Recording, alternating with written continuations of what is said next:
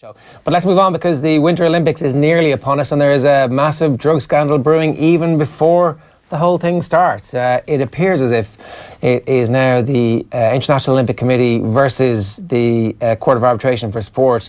Ross Tucker is on the line from South Africa to talk us through what is one of the biggest messes that I can ever remember in anti-doping history. And we've seen some pretty big messes in anti-doping history. Ross, just to maybe bring us up to speed, what is the latest situation? Yeah, I'll try. It's difficult to keep track of what's happening, actually. It seems as though, right, you'll recall that in December last year, the IOC banned 39 Russian athletes on the basis of a number of different investigations, one of which was the McLaren report, where they uncovered evidence of systematic doping in Russia at the Sochi Olympics back in 2014.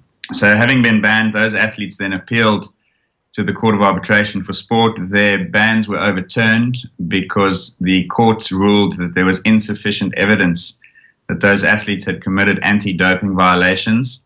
The IOC in response said, well, fine, you can unban them, but we're still not inviting them to the Olympics. And so now there's a group, I think I saw this morning, of 15 of those Russian Olympic athletes are taking the IOC back to the Court of Arbitration. And they are, you can imagine, very hastily convening an emergency meeting or hearing so that they can review the cases of those 15 athletes. And so it's a back and forth between the IOC and the Court of Arbitration for Sport at this stage, condensed into far too short a time. I mean, it's not like this wasn't obviously going to happen, but it's all playing out 3 or 4 days before the event starts. What does it fundamentally mean for people's ability to believe in the anti-doping process? Oh, there's none. There's no capital left in anti-doping, in my opinion. And, you know, when you introduced the segment, you said it's a doping scandal brewing. This is a slow cooker. This thing's been brewing for 4 years. Like, when you think in 2016, just before the Olympic Games in Rio, the same discussion was being held around whether the IOC should ban Russia from competing at those Olympic Games. And now 2 years later, we make it all the way to December. We've got 6 weeks till the Olympic Games, and they still hadn't reached a decision. And then they reached the decision, and now it's a spat between the IOC and the Court of Arbitration. So there's very little confidence. No one knows who's in control. No one even knows who's to blame. The IOC blames the Court of Arbitration. The Court of Arbitration's blaming the IOC. WADA, in the meantime, is blaming everyone. It's very difficult to know who to trust in this, and there's very little credibility. You're going to have a minimum of 169 Russian athletes, probably more, because I think these 15 will win this case. And they're competing basically as Russian athletes, if not by name, then in every other way. And how can you trust that team? But then comes the other issue, is that's Russia. Now we have to believe that they're the only ones? Of course not. So it's very difficult to watch any sport at this stage with any belief in what you're seeing having integrity, you know? From the Court of Arbitration and Sports findings last week, were they making a judgment on what they believed was the credibility of Grigory Rodchenkov, or were they just making a procedural point that the ban that the IOC handed down was incorrect from a legal perspective?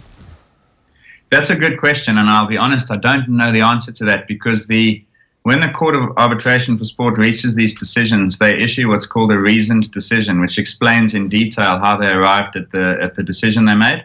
Those reasoned decisions aren't available yet. Even the IOC apparently hasn't seen them, or at least Thomas Bach hasn't seen them, if he's to be believed. So we don't actually know. But what it seems has happened is that the Court of Arbitration has evaluated every single one of those cases independently, and they've asked, is there sufficient evidence for this athlete, athlete 1, athlete 2, athlete 3? And they've decided that in the case of 29 of those athletes, there wasn't sufficient evidence. Now, the argument that Rodchenkov's lawyer is making, and they issued a press release. There's an article came out yesterday in the Washington Post. He's basically saying that they should have been able to ban the Russians based on the now fairly well-established wholesale evidence of a global systematic doping program that was going on. But it seems as though Rodchenkov is coming from the perspective of all the Russians were doping. I know this because I'm the one who did it. Whereas the Court of Arbitration is saying, prove to us that each individual athlete was doping. And that seems to be where the tension exists. But only the reasoned decisions will provide the specific answers to that. Ross, did you feel that the initial process of banning these athletes was a little bit problematic because there was life bans handed out? Because it certainly seemed to me that the implementation of life bans and people who were for that argument, that took a huge blow last week with this decision from the CAS. Right, and there's precedent for life bans being chucked out by the CAS because ahead of, I think it was, I've lost track of time now, but I think it was the London Olympic Games, the UK anti-doping agency tried to ban a couple of their own athletes from competing in the Olympics. So that's not a life ban from all sport, it's just an Olympic ban, and that was tossed out as well. So yeah, I do think that was problematic. They were never going to get away with a complete ban from the Olympic Games, especially announcing it in December and then having to argue their case within the next month. Is there a solution to that, maybe in an 8-year ban for cases, because it's effectively a life ban? By the time you come back 8 years later, most of the impact of the drugs that you've been taking should have worn off. Is there, we're really clutching the straws here and deal with minor points around the edges, but is there some way that we can start to navigate some pathway through this type of stuff? Yeah, as you say, changing the length of the ban is slapping a coat of paint on a dilapidated building a little bit, because in the end, the problem was not the ban length, it was the fact that they couldn't catch these guys in the first place, and now we've seen an overreaction maybe to that. I would say 6 to 8 years would be fine. I mean, 4 years ago it was 2-year ban, and they've increased it to 4, so I guess that was progress, but it's not a deterrent. The size of the punishment is not a deterrent if there's no chance of the punishment ever being received. So that to me is a bigger problem. So I think anti-doping needs a structural overhaul, and it needs, I think, 3 things. 1 is much more transparency. 2 is they have to get rid of the numerous conflicts of interest. I mean, what last week has shown is how many potential conflicts of interest there are that need to be navigated. And that applies to national governing bodies, anti-doping agencies who have to effectively police themselves. I don't think that's trustworthy, and that's been shown for years. And then the final one is better investigation. I mean, how many times have we seen in the last decade that the media are the ones who blow the story open in anti-doping, and then WADA and the IOC or the IAAF or whoever it is, they get dragged along behind the media story, and that seems to me to be backwards. So I think they have to change those 3 things, and that requires a complete overhaul in anti-doping, which, where's the appetite to do that? You're asking turkeys to vote for Christmas, basically. It's not going to happen. So WADA needs to be broken apart and the constituent parts removed from any influence of the businesses that actually run it, and the businesses that run it are the governing bodies and the big sports competitions, and the businesses that run them are ultimately the sponsors. That link needs to be broken somehow, and then a new organisation set up that has credibility. Like, it feels pie in the sky at the moment. It is, because the key thing that would bind all those stakeholders together is the idea of who's got the incentive to catch doping or to eradicate doping. And at the moment, no one. And so even Richard Pound, who was in the news yesterday because he criticized the IOC's handling of the case, and then was himself attacked by his own IOC colleagues, which tells you about the tension and the conflict within the IOC. But Richard Pound was the first head of WADA, the World Anti-Doping Agency, and he's on record saying that there's no appetite to successfully undertake an anti-doping program. So in the absence of appetite, we always say where there's a will, there's a way. The reality is there's no will, because until they can figure out how to incentivize actually catching doping as opposed to letting it go by, how would you ever, no matter what you put together, the structure, the concepts, the strategy, none of it will work because there's no desire to actually make it work. You mentioned Rodchenkov's lawyer there. We had him on the show a couple of weeks ago, Jim Walden, and he said there's a lot more to come from Grigory Rodchenkov. But at this point, with Rodchenkov's evidence, with the McLaren report, it seems like the legacy of that report and of Icarus and the likes has been completely destroyed as a result of the events of the last week. That we thought that this was a seminal moment in anti-doping and that WADA would take this up and lead the fight at long last. But this just hasn't happened. In fact, the opposite has occurred. Yeah, exactly. And so yesterday I saw the WADA Athletes Commission have called for strong leadership. It's been 2.5 years now since the McLaren report came out, and that was the moment for strong leadership on the part of the IOC, perhaps WADA. And You know, WADA has been accused of being basically a public relations body who was put there to make it look like anti-doping was happening. I think in some respects that's a little bit harsh, but you also look at some of the responses to the Russian scandal from the very top of WADA, and you think to yourself, well, they clearly didn't want this. It fell into their lap like a burning hot potato, and it's been passed about as much as possible, but no one's actually done anything to own a change that will come out of this. So you're exactly right. The opportunity has been lost, and where there was a chance to potentially regain some credibility by showing strong leadership, they've undermined it even further through not showing any at all. In the meantime, cycling obviously has, it's really got its stuff together on this stuff. And Chris Froome, the most famous and most successful cyclist in the world, ends up with a positive test, and yet next week he's going to be back in the saddle. They deny it's a positive test, but certainly that's how it's been reported. Yes, and what I find most bizarre about this is that there has been no commitment to a end of the process. I can't understand why they couldn't say at the moment that the test was announced or leaked. This is another example of the media dragging the situation into the public eye. Why couldn't you say at that moment that on the 16th of February or March, whatever it is, the hearing will be held and we will make a decision? It's just in the vacuum that's created by that lack of clarity, we now have all this uncertainty. So Froome will go off and race a couple of races. Maybe he'll even make it to the start line of the Giro. Maybe he'll even defend his tour title. And then possibly in August this year, we'll finally resolve a situation that's been hanging over for 10 months. It's actually ludicrous, because maybe he's able to prove something that shows that he didn't cheat to get twice the allowed level of salbutamol, in which case there'll be no ban and everyone can breathe a sigh of relief. But if they give him a 9-month ban, then that would have started in September last year, and everything that he did between September and June this year will have to be wiped off.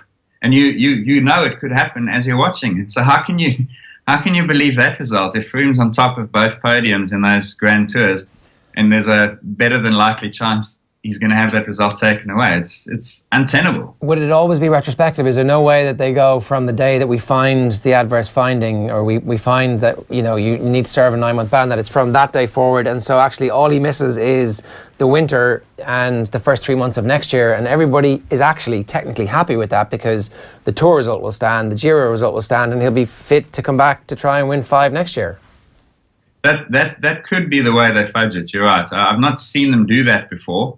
Normally it's from the moment of that positive test, and they retrospectively ban you then that way. But that might be the way to do it. But even there, now if he's banned, then it means what? It means that there was evidence that he was either negligent or, worst case, I guess, for him, would be deliberately doping in the Vuelta last year. So now you've got a convicted doper going on to win the next 2 big tours that he rides in, potentially. And how's that good for the credibility of the sport? Because now he's a known doper. So no matter how it goes, unless he's able to provide the evidence to show that he was completely innocent, there is no scenario here where cycling ends up looking good, even if they fudge it that way. I haven't paid enough attention to his social media feeds over the years, but it seemed that was it a Strava detail that came out recently of like a 7.5-hour ride around South Africa? That was one of the first times that we had seen him go, oh look, I'm out in a training spin, everybody, I'm doing this level of training at this point. There was some speculation that was part of them trying to recreate conditions where they might be able to somehow synthesize twice the level of salbutamol in the system. Is there any credence given to that theory that's doing the rounds at the minute? Who knows? It seems plausible that that's what he's done, because he has to do that. He's got to figure out a way to reproduce what happens in the 3rd week of a Grand Tour. So he's posted, as you say, a few of those rides. He could be trying to do that. From the sounds of what's come out, he has to show how a combination of extreme exertion plus dehydration plus fatigue could cause these elevated levels, given supposedly a kidney condition. So somehow someone's got to trigger a repeat of a kidney condition and then recreate all the surrounding contextual circumstances. And And yeah, I mean, maybe Froome does that every January, goes on these 45-kilometer-an-hour, 7-hour epic rides. But if not, then he's trying to do that now. And again, coming back to what I said earlier, I find it completely bizarre that you have what seems to be an indefinite period of time to try and figure out how you're going to prove your innocence. Like, basically, from the moment he was told that there was this positive test, he's been able to go away and just basically take one shot after another and trying to recreate it until eventually he does so, and then he can go to the court. To me, you should have to offer maybe not a detailed explanation, but some kind of theory for what happened, and then in a controlled circumstance recreate that. At the moment, it's just machine gun fire until he eventually lands on one that seems plausible. It's just, to me, it's a bizarre process. Ross, let's create an alternate reality here where you're a physiologist for Team Sky and it is your job to protect Chris Froome to the very end of his career. What are you going to say to this fictitious hearing that may or may not happen to defend Chris Froome? How can you defend twice the level of salbutamol in one system? Well, I mean, so the hearing has to happen. I mean, if they delay it indefinitely, there's a big problem. So I would go to that hearing and I would do pretty much what they're trying to do. They've got to show that he's a 1 in a million. And that would have to require that he's got some kidney condition that appeared on that specific day. So he would have to go there and provide supporting evidence. He would have, first of all, you'd have to argue that he took the maximum allowed dose. So in other words, as you may know, the guidelines allow you to take a certain amount over 12 hours. It's 800 micrograms and 1600 over 24. He's got to build an argument that says, I took it at exactly this time and then here and here and here to maximize that. And then he would have to go and test himself under the most extreme dehydration and so on possible until he can try and recreate something as close to that value that he got as possible. And then he would have to try and say to them, now you see, because he's not going to get it in a lab. It's to me impossible. He's never going to get to 2,000. Maybe he can get to 1,100, 1,200. There's about 4 scientific studies that have done something similar, and that's the limit to what they can get. And then he's got to find an explanation for the next, so call it 800, and that will be the kidney malfunction. So he can go so far using the recreation, I think, and then he's got to bridge that gap using a theoretical argument. And that theoretical argument will be, as I say, kidneys, and he will have to try and discredit the previous research. So I think that what they will do is they will bring in renal specialists and other pharmacology experts who basically attack and undermine the research on which that threshold is set. And they will try and argue that that threshold should be 2,000, not 1,000 as it currently stands. Wow, a grim and dismal vista spreads out before us for the next God knows how long period of time. Obviously, the other thing that he needs is a bunch of journalists who are ready to interview him, and then he has to take some puffs of the inhaler just before he does that interview to fully replicate exactly the conditions of what happened at the Vuelta, because that's 100% believable too. I wanted to ask you before we let you go here, Ross, about Paula Radcliffe and the Twitter spat that you've been involved in with her over the last couple of days. This is really interesting to me because I would have assumed that if you're Paula Radcliffe, you kind of want to just make sure that people forget about a bunch of things that have happened in her career, the adverse results that came out that were leaked as part of her blood passport, or biological passport rather. You know, it's not great to draw attention to that if you are Paula Radcliffe. It's not great to kind of have that as part of your history and her holding the sign up, and then to start arguing with people on Twitter about anti-doping. Yes, no, I agree, and I wouldn't want to speculate why she's doing that, because I'm with you. I'd be flying as low under the radar as I possibly could. For me, the issue is this, and this is the background to the story, as you say, is that a number of years ago, the Sunday Times got hold of a number of blood values from Paula Radcliffe, and independent experts, anti-doping experts, had looked at those and said that they were extremely suspicious and highly suggestive of doping. Her argument was that there was context and explanations around when the samples were taken, the circumstances, she'd gone to altitude, she was dehydrated, and so forth. Then it came out that there were additional samples of Paula Radcliffe's which hadn't been released to the media, and that when she gave the totality of her blood samples to other independent experts, they exonerated her and said there's nothing to see here. Now, fine. the point is that if that's the case and you have all this data that exonerates you, then be open about it and be transparent.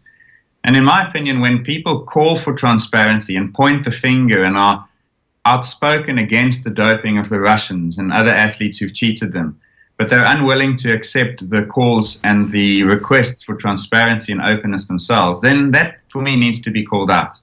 It's not to say that her failure to publish her own data incriminates her as a definite doper, but it just seems to me unusual when people are asking for it, you are arguing that it completely exonerates you, then put it out there. You don't even give it to me. It doesn't need to be me or anyone else on Twitter, but just put out there the independent report and the independent evaluation of the total of your blood samples so that people can see that you've got nothing to hide. Because, as we've said, this whole discussion is about the lack of credibility in anti-doping and in the authorities who are tasked with it. So this appeal to higher authority is worth very little. Transparency, on the other hand, in my opinion, would be worth a great deal. So we just put her tweet up there, and the central argument from Paula Radcliffe's side, and I should make this just to make sure that we can address the point, is that she believes that releasing the rest of the data, and I'll read it here, releasing the rest of the data might have protected my reputation, but at the cost of undermining and weakening the ABP. I'm not prepared to facilitate cheats evading punishment. Basically, the case that she's making is that by showing where you can get these high values that look like they're characteristic of a doper, if you can show that there is stuff around that, then there might be a template there for dopers to manipulate the biological passport. That's the case she's making. Is that a fair summation? In my opinion, no. In my opinion, the biological passport is better the more data you have, and becomes more and more difficult as it becomes more and more robust and rigorous. And it's not as though elite athletes don't know how to microdose. They know how to manipulate the levels of the various blood values that are being measured using a combination, a little bit of EPO, a little bit of blood transfusion. They know what happens at altitude. They know exactly how to make those adjustments. So the data from one athlete is not going to give a toolkit for how to avoid biological passport detection. To me, that was a completely spurious argument, and it's actually the one that irks me more, because it's almost like I'm being noble here, taking a hit to my reputation so that other cheats can't get away with it. And it's simply beyond me how that would happen. If I'm missing something, and if other people are missing something, then I think there's value in having that discussion. In other words, tell us how athletes' biological passport data can help cheats get away with doping. Tell us how that would happen. But she wants to almost sort of eat her cake and then have it too, like say, if I did this, it would help athletes dope, but I'm not going to tell you how, and I'm not going to tell you what mine said, so now leave me alone and just have faith. And that, to me in sport, there's no such thing as faith anymore. You said eat her cake and have it too. That's a quote from the Unabomber documentary or series on Netflix at the minute. I don't know if you're watching it or if that was on purpose or... It wasn't. I heard it elsewhere, but you should dig it out. You like it, I think. Okay. On the Radcliffe point, and where does that go from here? If she was to release her data, then there would be information in the public domain that we would all be able to see, and suddenly her positive, or her not positive, but her samples that had those higher values, there might be context for them, and that might be something that people could then kind of say, okay, we understand why that happened. That is the case in some instances in the biological passport, right? Yeah, exactly. So what could happen? She's going to have elevated off scores, and this is the technical stuff on the passport, but she's going to have higher red blood cell count, her reticulocytes will maybe be lower, and those things are suggestive of blood doping or whatever it is. But we also, she could show that this was a period that she was at altitude, she was dehydrated there, so we'd expect to see certain changes. So again, coming back to her argument, what would we discover? That dehydration affects the value? We knew that. That altitude affects it? We know. There's very little that would be discoverable from her biological passport that would help prospective cheats in the future. But what there would be contextual evidence plus a whole lot more values than we saw before. Because before, I think we saw 5 or 6. Presumably now there'll be 10, 20 of them. And as I say, the biological passport improves with more data. So if anything, putting it out there improves the rigor and the robustness of that passport, and she would be able to argue to the doubters that there was nothing to answer for. Now, on that, my impression of this whole anti-doping world is that there's a large and growing population of cynics who believe doping is happening no matter what. Then there's a group of people on the other extreme who are the believers who don't believe there's doping and they think things are far better than they are. And then there's a group in the middle who are perhaps not on the fence, but they can be swayed in one direction or another. Now, if you withhold information, all you're doing is you're entrenching the two sides of the debate, but you never speak to the group in the middle, whereas transparency would potentially shift people towards belief. You're never going to change the cynics, whether it's 30% of people who will never believe you. Doesn't matter what you do, they won't believe. But if you don't put something out there, there's a whole group in the middle that will also start to doubt you because it looks like you have something to hide. And this, by the way, is not unique to Paula Radcliffe. There's a South African triathlete, got third in the Olympics in Rio, called Henry Schoeman.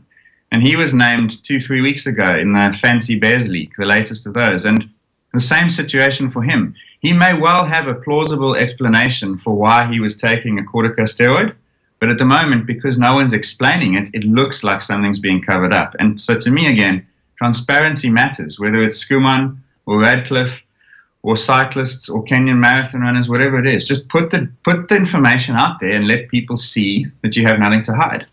Just one last quick one for me, Ross. Which do you think is more likely to happen in the near future? A man running a sub 2-hour marathon or a woman breaking Paula Radcliffe's marathon record? That's a very good question.